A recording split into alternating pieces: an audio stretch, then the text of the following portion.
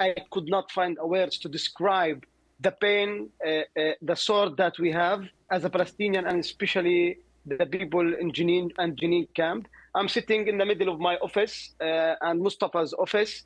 Everything is destroyed, and you see all this mess, and I don't know why. It's because this is theater. It's not a military base. It's not a terrorist house. It's not an armed place, or there is no guns. There is books, pictures, cameras, music instruments.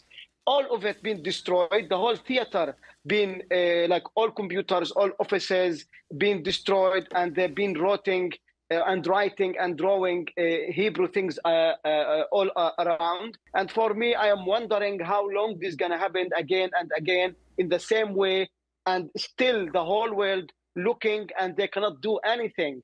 For us, we as a Palestinian, we are too bored of this life. We are too bored of this legacy of the world that they're promising humanity, promising democracy. This is I cannot go on again.